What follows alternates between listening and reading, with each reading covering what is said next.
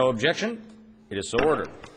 Third reading of Senate measures. The clerk will read the bill. Senate Bill 1046 from prescriptive authority for licensed psychologists, declared emergency. Chair recognizes Senator Monis Anderson. Thank you, Mr. President. I bring before you Senate Bill 1046, which will start the process to allow psychologists to prescribe for mental disorders.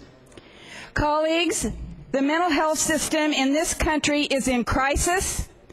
On average, there are less than 4 psychiatrists per 100,000 residents in rural parts of our country. This means that the majority of our mental health patients are being treated by non-psychiatric physicians. Mental health is a huge problem for many individuals and for many families.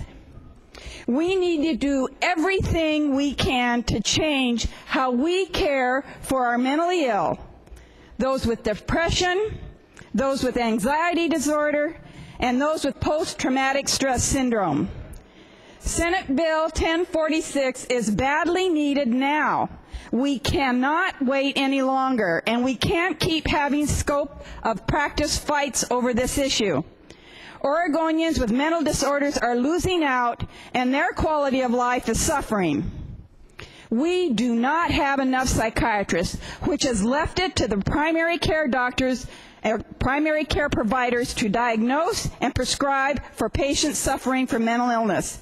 We need more people to be able to prescribe treatment, and it has been proven that licensed clinical psychologists are able to do this with proper education and clinical training. There is a big difference between just a psychologist and a licensed clinical psychologist. We are always talking about integrating mental health and physical health. We did that a lot with House Bill 2009.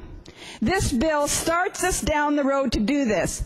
We need people who are well-trained, whose focus is in mental health, to help meet the needs of the mentally ill. Rural areas lack access to adequate medical care generally, but especially to mental health care. This bill, Senate Bill 1046, has been very well vetted, and it has been a very long process. And it always comes down to psychologists versus physicians and psychiatrists. The idea and training for prescribing psychologists actually originated in the U.S. Department of Defense almost 20 years ago because there were not enough psychiatrists to take care of our military men and women with mental disorders. The U.S. military continues today to use prescribing psychologists who are trained at accredited academic institutions throughout the country. We have licensed clinical psychologists right now prescribing and dealing with our military men and women in Iraq and in Afghanistan.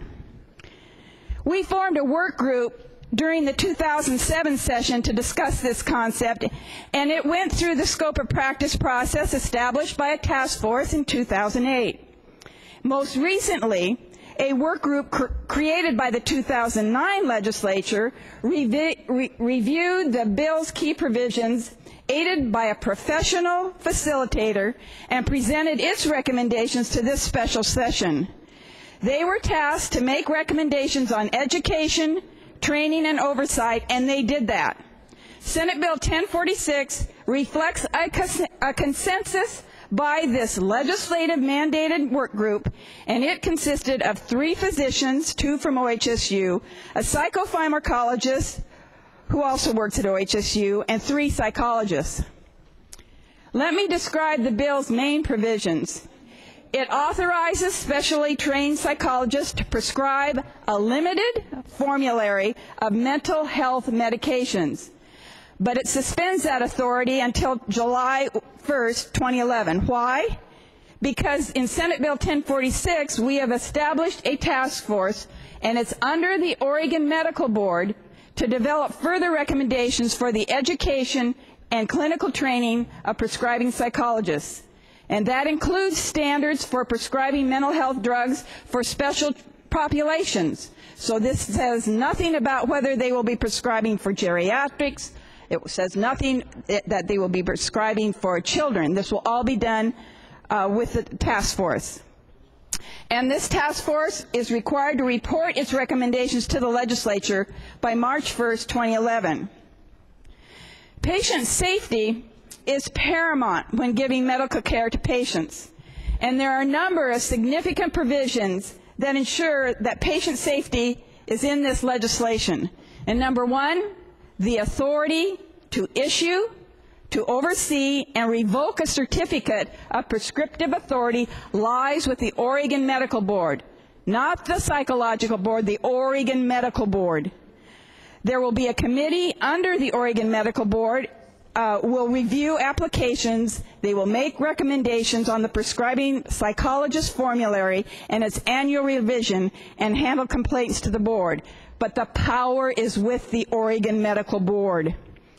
The second safety provision that we have is that the Oregon Medical Board is going to adopt rules requiring prescribing psychologists to maintain an ongoing collaboration with a patient's health care professional. This is far more stringent than the state of Louisiana, who also has a licensed prescribing psychologist. This collaboration means, and we have stated, that it has to be with a primary care provider, and it has to be documented in the medical record. This patient has to be seeing a healthcare professional who is taking care of the physical health. Another safety, this patient also has to have necessary medical examinations. They have to be conducted by the primary care provider.